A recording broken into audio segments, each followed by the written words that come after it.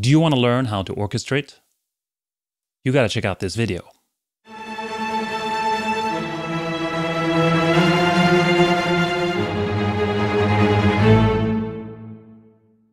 Hi, this is Sam. I hope you're doing really well. Oh, by the way, if you haven't already, why not subscribe?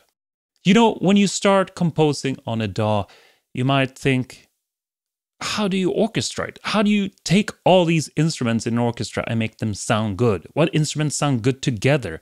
What chords do I make with different instruments? What variations, what articulations are there? What are the ranges? It's a lot of stuff. So let's talk about all the things you can do to actually improve your orchestration. Now, the most obvious thing is to actually take a course or go to university. But immediately you might think, ooh, university, that's quite expensive. Well, I agree. I just want to say the good things about university if you're fortunate enough to do that. You get to study just that topic for whatever 3 or 4 years, and you really have a lot of good staff around you and people, friends who know what they're doing. You get into a lot of projects. You probably will work with a real orchestra, and you probably will get a fantastic network and doorways to continue. So the best thing that a university really offers is, I would say, connections and material. The bad side, it costs a lot of freaking money. It's way too expensive nowadays. But I'm not saying universities are bad, but that's one option. Another thing is to actually get your own teacher. And if you really find a teacher you really admire, that might be a fantastic trick. You know, even though it costs money to hire a teacher, it costs way less than tuition for university. And you might say, well, I don't get a title or diploma and all that. Well, in music, who cares? Really, if you can create good music, that's all you need. You don't need diplomas. And a good teacher can also be a doorway to get out in the world and get opportunities. And the third way, if you can't find a really good teacher, is to look online. There are actually a lot of courses out there that are quite decent. Now, the tricky thing is to know which one is good. Now, most of these people who have courses, they often have a YouTube channel as well. So why don't check out how they do their channels and see if that style fits you. Now, if you feel like, sorry, dude, I've spent all my money on the computer and all the libraries, I don't have any cash left, or I just don't want to work with these guys, then there are some tricks that I will show you. Now, the first trick I want to show you is very simple. It's kind of a duh. It's listen to music. Yeah, you knew that already. But listen to it in a different way. I will show you what I mean. Okay, so I have loaded up one of my own songs. I do want to say that it's not so good to use your own songs, but just because of YouTube copyright problems, I've used my own, so I don't get in trouble. But obviously you want to use other songs when you do this. What I've done here is that I have just basically divided this song into parts: intro, repetition, B section, bridge, main theme, bridge with variation, and outro. Now, these names are completely arbitrary. You can put up any names you like. That's the cool thing about it. It just has to make sense to you, and you don't have to use the formal, correct within quotation marks labels. Okay? So when I've done that, I listen to the song and I put these parts up.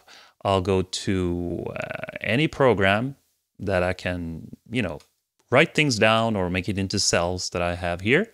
And you see I've labeled these cells the same as the parts. Okay, so let's listen to the first part here.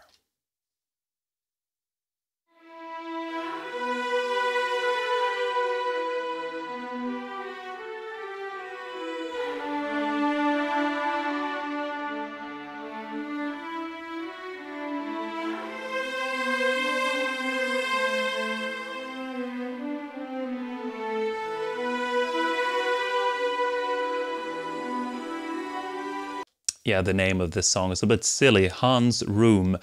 If you didn't know, Zimmer means room in German. Anyway, so intro, here we have it. I put description, instrumentation, feeling, and energy, and I'm just going to fill it in, and I fill in whatever makes sense to me. So description, what I feel is happening here. Well, I have a slow soaring melody, yeah, an underlying ostinato almost. Not really, but almost. What instrumentation? Violins 1 and violins 2. Feeling. So you have to just put yourself into the music. What do you actually feel when you hear this? And this is still just up to you. Maybe somebody else feels something entirely different. Who cares? It's your interpretation. It's your analysis. So what I feel sad, lonely, and dramatic, maybe. Yeah? Well, maybe dramatic goes for energy, but energy, I would say dark, slow. Yeah, maybe there are more words. Go ahead, write as much as you want, as long as you can sort of remember the feeling. Okay, so you go on, do the same with repetition, B section, bridge, main theme, and so on. What's the point of this? Well, the point is to analyze other people's music so that you become better at understanding what's going on, and you can try to do the same thing yourself. If you only have this little sheet of paper here with your descriptions, you're not copying notes, you're not copying meter, you're not copying the same thing. You're just copying a concept. You can use completely other instruments if you want to. You can use a different rhythm. And especially if you're new to this is really good to start to listen a little bit deeper. What is actually happening? What instruments do I actually hear? You know, sometimes we get a superficial sensation of the song. We don't really know what's going on, but listening a little bit deeper, we see, oh yeah, that instrument is also there. And after done this a few times, you probably will start to add your own flavor. You would realize, hey, wait a minute, I actually like to do it this way instead. So find songs that you really like, or songs that you want to compose similar to. Start to analyze them, and then pull them up next time and write a piece of music that fits that analysis. Now, I wanted to mention that obviously going to see real-life performances is key, because you will get a very good understanding of the sounds. You will see what they're doing as well. Now, I know in Corona times, who knows when the next time you will be able to go to a concert. Well, let's hope it happens soon, and let's hope the vaccine comes soon. When you get the chance to do so, also think about, you might not just have to pay for a concert. Maybe you can actually sit in at rehearsals. Maybe if you can offer them a favor, I don't know, maybe you can help them out in some way. I don't know, bring coffee or help out in any way. You might be able to sit in, because that is absolutely valuable. Another great thing is to study sheet music. But before you say, stop, that sounds really boring, please hear me out. This is how you do it. Go to your web browser and type in freescores.com. There we go. And you will land on this page. Now, feel free to explore, but what I would do is to go to Instrumentations and then choose something that fits you. I'm gonna start with the string quartet, and I'm also gonna choose classical. Now, obviously there are other epochs, other areas you can choose. So, let's see. Haydn, that might be cool. You can listen to some of them, not always, but I know this one. So I'm gonna download this one, and here you go. Here's String Quartet Opus 1, number 1, first movement. Okay, so what you could do is to just look at the score, but maybe even more fun is to open Spotify or YouTube, find this song and listen to it while you read the music. This really makes a difference because you actually see what each instrument is doing. So that's what I would recommend you to start with. But even better is to actually write at least the beginning part or just a small section of the song in your DAW.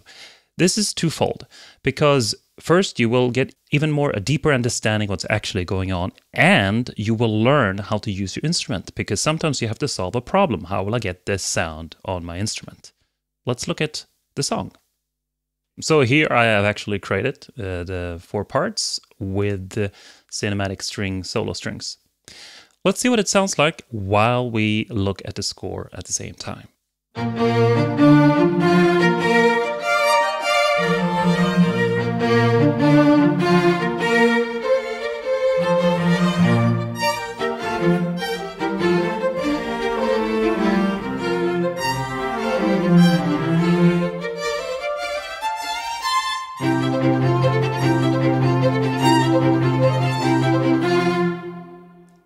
So there you have it. This is an excellent way to understand music. And don't be afraid to look at older genres. I'm not saying that classical or baroque or anything is sort of better music, but I would say that classical music is sometimes an easier way to understand because harmony wasn't so advanced, the orchestras weren't that enormous, and there weren't that many advanced articulations.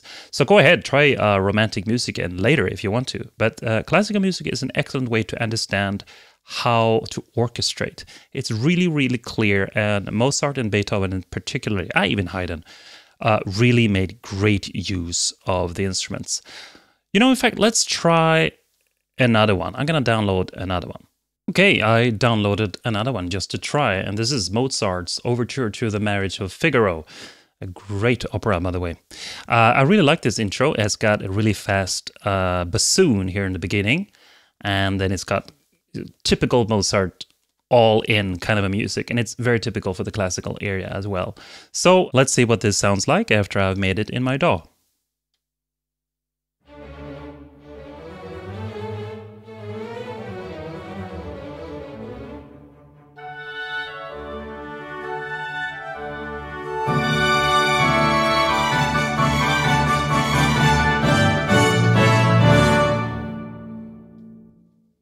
Yes, that sounded pretty good, actually. Again, I want to remind you, the point is not to just try to go for the most realistic sound. Maybe you don't have a library that fits a certain thing and you can't get it done. The point is actually learning what's going on, like really looking, what are the violins doing here and how do they match with the brass and whatever. Now, it's also interesting, of course, to try to make it sound good because you will learn how your instruments work. But I would focus mostly on what is happening. Now, another thing you can do is obviously make the whole song a whole cover. And there are quite a few YouTubers who had quite a career doing that. Another way you can learn about orchestration is to actually do what I call grooves. I'll show you what I mean. So here I have recorded a groove that I found somewhere on the internet. It sounds like this.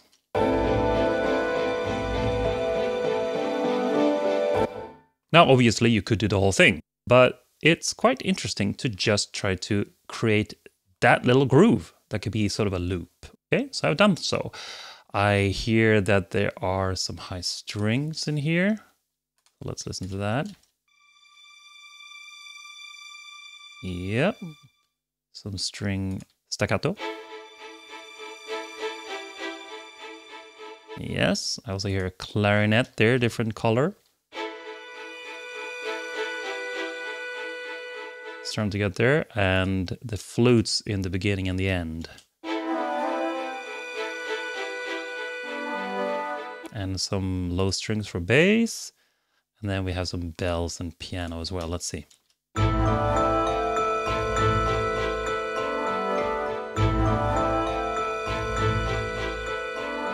More or less, and the original sounds like this. And my version. So yeah, it's not exactly the same at all. There are different bells, different sounds, and you can mix it the way you want it. But what you'll learn here is to create a groove, which is very useful. You could create this groove later without instruments, and you also have more knowledge of what is possible and what you can do with your own instruments. The last thing I want to show you is to create simple songs and try to orchestrate from your piano. So start with the piano, like simple chords, and then just try to make an idea out of that. It obviously helps if you have your template set up correctly. Here I have a very simple piano track with some simple chords.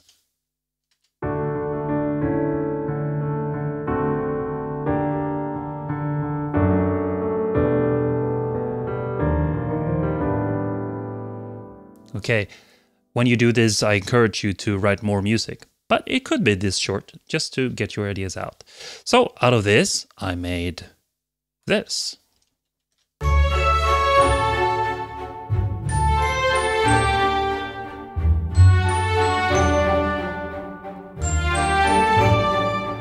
Very simple here. I actually added a melody, so we can see what it sounds like if I remove that melody. I think it's the flutes and the bow, and yeah. Oh, sorry.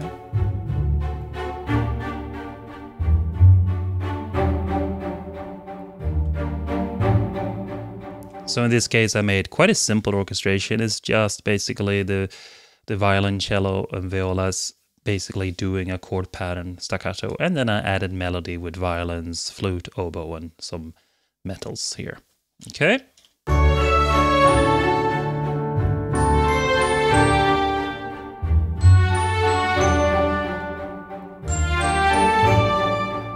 Okay, so the way I work here is that I just created some simple chords, and the piano doesn't have to be advanced. It can just simply be block chords, and maybe melody on top if you want.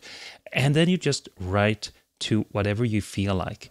And here it's very good to have a template again, which I had shown in another video, because then you got all the instruments in front of you and you can just play with your heart's content and see what you can come up with. Because really, try whatever, try anything. Who knows what's right? You might come up with some new idea that nobody ever thought about. So by trying and just see whatever comes up, even if you don't have any theory or know what to do, you will learn. You will see what works together. Those are all my tips for learning how to orchestrate. I do want to point out one more time that it is not necessary to go to university or take a very expensive course. It can be really helpful if you have the means, but it's not necessary.